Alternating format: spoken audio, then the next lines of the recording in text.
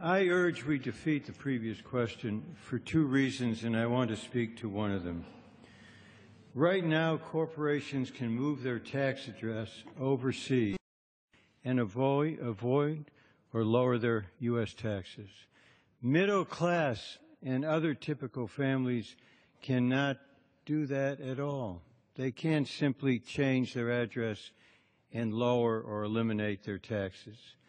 Since the beginning of this year, more than a dozen large corporations have announced their plans for inversions, and yet they'll continue to benefit from being headquartered in our country, taking advantage of everything this country has to offer, whether it's our wealth of educated workers, government funding of basic research, tax credits like R&D, or our robust financial markets.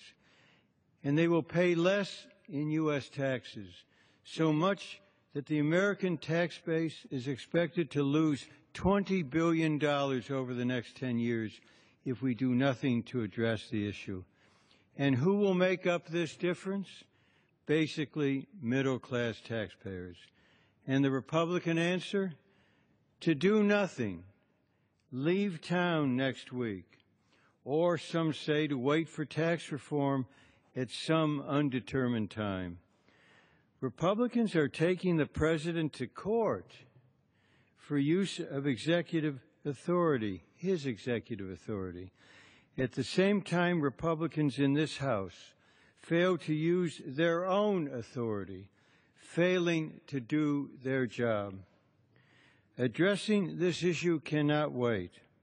This is an immediate problem that requires an immediate legislative solution. Voting no on the previous question provides all of us an opportunity to do just that and will allow us to bring up legislation to address this problem.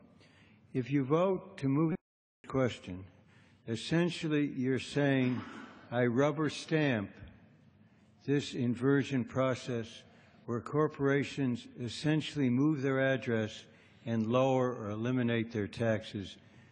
No one should be doing that. I yield back.